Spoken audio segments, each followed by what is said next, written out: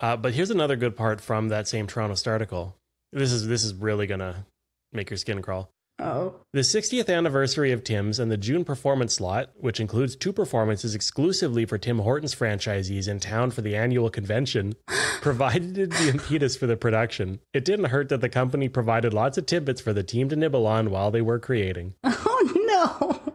So the Tim Hortons 90-minute ad of a commissioned musical performed exclusively for Tim Hortons franchisees who have all gathered in Toronto for a Tim Hortons franchisees convention. Like, can you imagine being in a room with more bleak vibes? Jesus. Like, and like, I mean, maybe I am being bleak, but like, maybe there are people that have like drunk the Kool-Aid, but I was like, I can't imagine a Tim Hortons franchisee even wanting to do that. Like, I just imagine them like based on our episodes as these like soulless, shriveled mummies of human beings. Well, and this is a soulless, shriveled mummy of a play.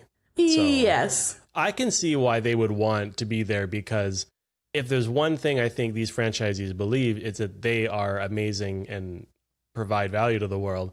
And like, what is more congratulatory to them than a play that says the company you work for, like the franchise that you own, is so important and amazing, brings together. Like, it's just, I would say it's masturbatory, but it's not. It is the play like jacking the franchisees off.